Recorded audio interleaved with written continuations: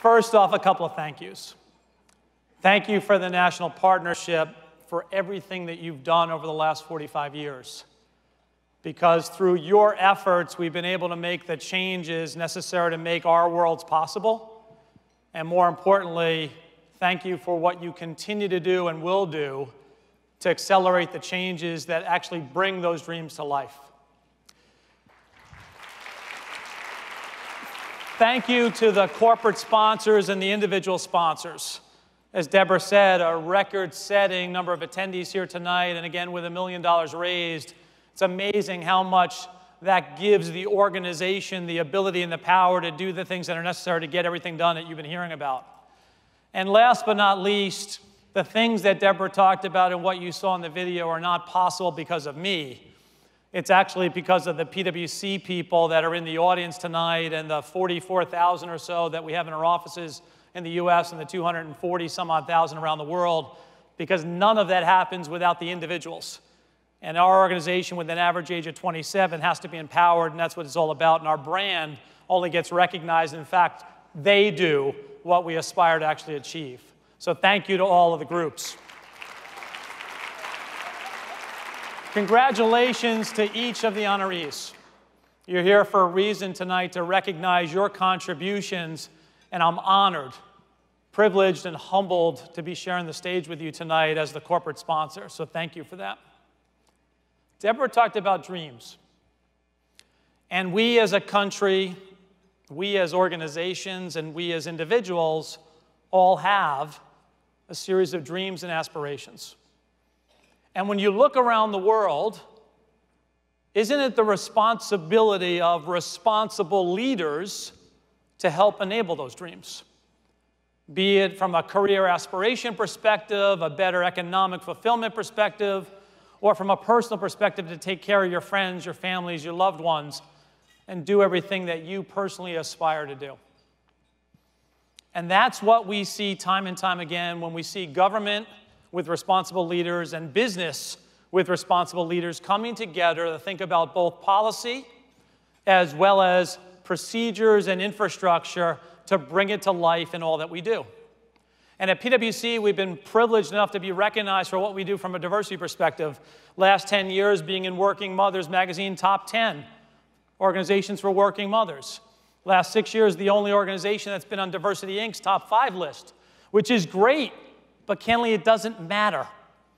The recognition doesn't matter unless, in fact, what you're doing inside the place is reality rather than the accolades you might get from the eyes of others. But the other thing those accolades gives you is a chance to actually travel around the world and talk to a number of officials in government, in local communities, and with businesses to see what's working and what's not. And that's why I come back to this concept of responsible leadership. Because when you have it, things happen.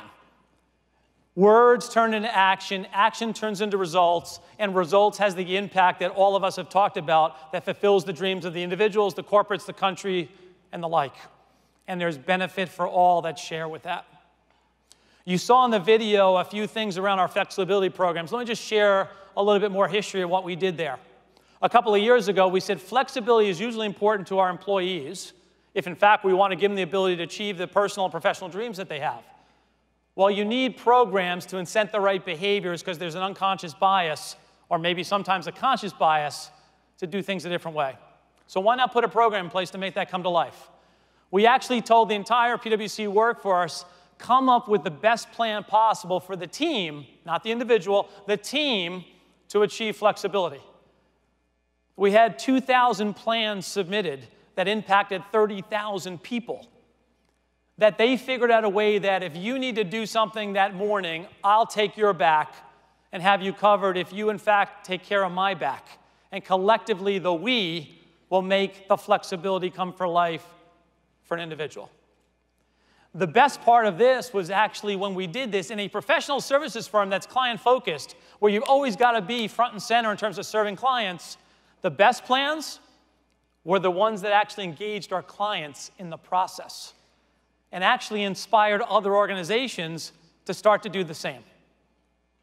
Second, we had to spend a tremendous amount of time, yes, costly, but nonetheless valuable, to create the right infrastructure to allow people to work any place, anytime, anywhere, giving them technology, giving them the ability to do the things you saw there on the videos. And while an expenditure, the payback's been tremendous. Increased productivity, increased retention, and the ability to be a talent magnet. And if you really want to look ahead and think about the future of the US and the future of those that are going to be in the future workforce, what's an interesting phenomenon, in the next 5 to 10 years, 40% of the labor force, arguably, may be independent contractors.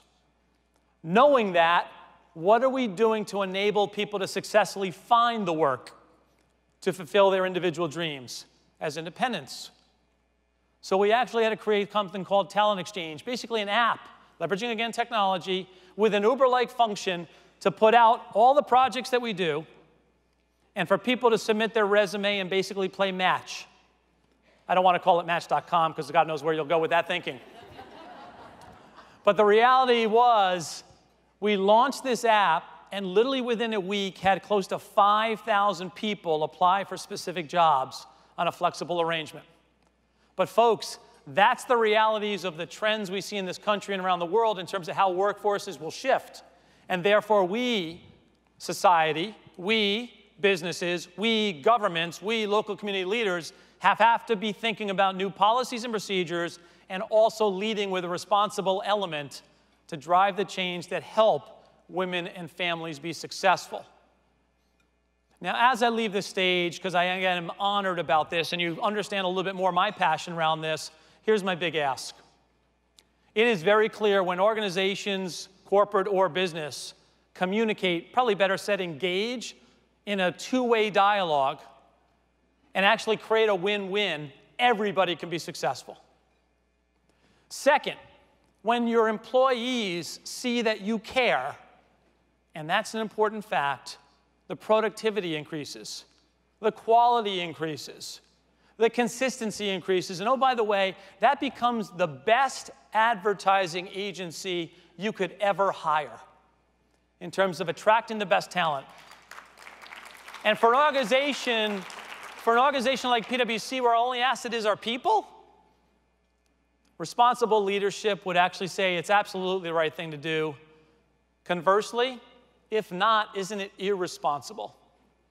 Irresponsible as a leader, irresponsible as a government official, irresponsible as somebody in society. And I leave you with that concept for a second just to pause on, which is leadership is not those with a title. Leadership is all within each and every single one of us. Regardless of your job, regardless of your responsibilities, regardless of your title in an organization, and regardless of whether you're at home dealing with young kids, elderly parents, or otherwise. Leadership is actually somebody's ability to create opportunities for others, to help them achieve the unachievable, to inspire them to do things they never thought themselves were possible. And thankfully, you've got organizations that do that every day. You've got government officials that do that each and every day.